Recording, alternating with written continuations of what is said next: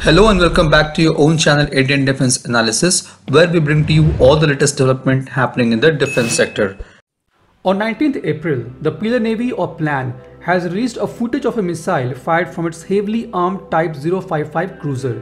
The missile seems to be YJ-21 anti-ship ballistic missile, which makes the Type 055 the most heavily armed warship in the world. The YJ-21 anti-ship ballistic missile has resemblance to the CM-401 missile design, but a smaller diameter and a larger booster phase. The Chinese CM-401 is a hypersonic anti-ship ballistic missile with a range up to 290 km and terminal active radar homing guidance. The missile is very similar to Russian Iskander missile. The CM-401 is based on the base variant B611, which is a Chinese solid-fueled short-range ballistic missile. This missile has also been sold to Turkey under the transfer of technology.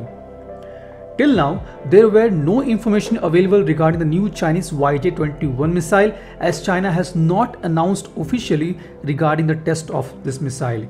If we closely observe the footage released by Chinese media, we could see the cold launch of a possible two-stage missile, which means it could be an anti-ship ballistic missile along with hypersonic glide vehicle. The control surfaces are rather small, which means this is likely not an anti-air missile.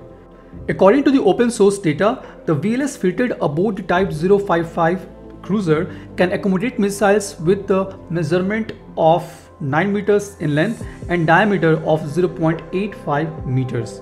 The missile was fired from a Type 055 Renhai class cruiser, and with 8 warships of this class in service, it will boost the China's anti-access or area denial capabilities in the ocean. Another interesting footage on social media platforms where we could see a huge missile on the center line of Xi'an H-6N bomber certainly appears to be related to YJ-21 or Eagle Strike 21, which is based on land-based anti-ship ballistic missile CSS-5 Mod 5, popularly known as DF-21D.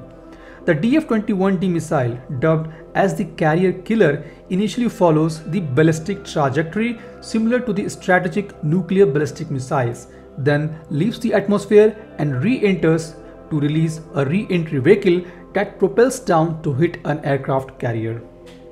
The HG-6N is again based on the long-range strategic bomber of Soviet-era Tu-16 Badger, which has been tailored for long-range strategic missions, aided by its aerial refueling capability.